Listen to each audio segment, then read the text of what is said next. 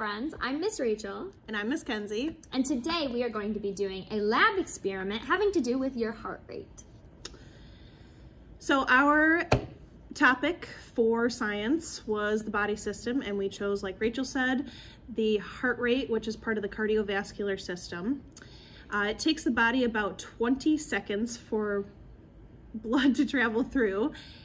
And that is pretty amazing because if you stretched it out all of your veins, arteries, capillaries, and vessels, you would have a rope about 60,000 miles long. That's long enough to circle the earth twice. That's pretty crazy. But wait, your heart beats more than every 20 seconds. So what's up with that? So what is your heart rate? Well, it takes 20 seconds for blood to travel throughout the body. But your heart beats faster and more often than every 20 seconds because not all your blood goes through your body at one time. This means your heart is always pumping blood. Have you ever noticed that sometimes your heart beats faster than it does at other times? Why is that, Kenzie? Well, let's find out. All right, so for our lab today, what you'll need is yourself, pen and paper, the help of an adult if needed, and a stopwatch, and the timer should have seconds or a clock with the second hand. And not to mention also this handy dandy chart to help keep track for you. So we are gonna get familiar with checking your heart rate. To check your heart rate, put your first 2 fingers just below your jaw, pressing gently, and you're gonna feel for the spot where you can feel your pulse. And if you need any help, you can check with a parent to help you, but you'll take those 2 fingers and put them right there until you feel that soft spot where you'll feel your heart beating. Another place you could do this, if you aren't comfortable with doing it on your neck, is on your wrist. There is an outer bone, and you kind of go in a little to the more soft spot, and if you wait for a second, you can feel your pulse there too. Once you are confident with checking your pulse or having a parent help you, continue with the remaining steps of the experiment. And these are gonna be our remaining steps. So what we're gonna do is we're gonna find what your heart rate is in these different kinds of movement. So standing still, running in place for 1 minute, laying down for 1 minute, and walking around at a normal pace for 1 minute.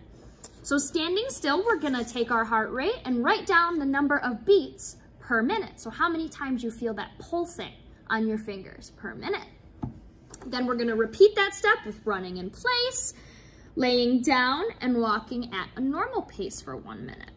We're gonna write them down, and then we're gonna look at our results. When did our heart beat the fastest? When did it beat the slowest?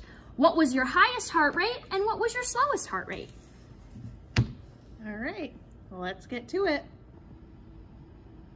All right, welcome back. We are going to start writing down our times.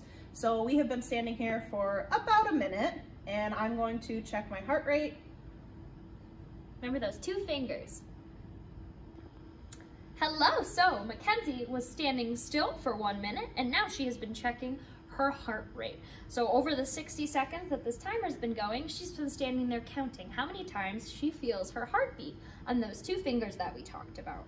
So now we got 9, 8, 7, 6, 5, 4, 3, 2, 1. Okay. All right, Kenzie. 72 beats per minute. 72 beats per minute. So that's how many times Kenzie's heart beats when she is standing still. Now we're gonna do the same thing, except I'm gonna be running in place for 1 minute. She has 5 seconds left. All right, and now she can start recording her heart rate. All right, so my heart rate for 1 minute was 116 beats per minute. So now we are going to lay down for 1 minute and then see what our heart rate's at. All right, I finished checking my pulse, and it is 70 beats per minute after laying down for 1 minute.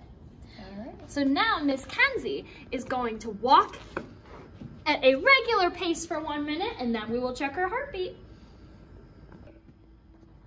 All right, so I just walked about the room at my normal pace for 1 minute and recorded my heart rate at 111 beats per minute.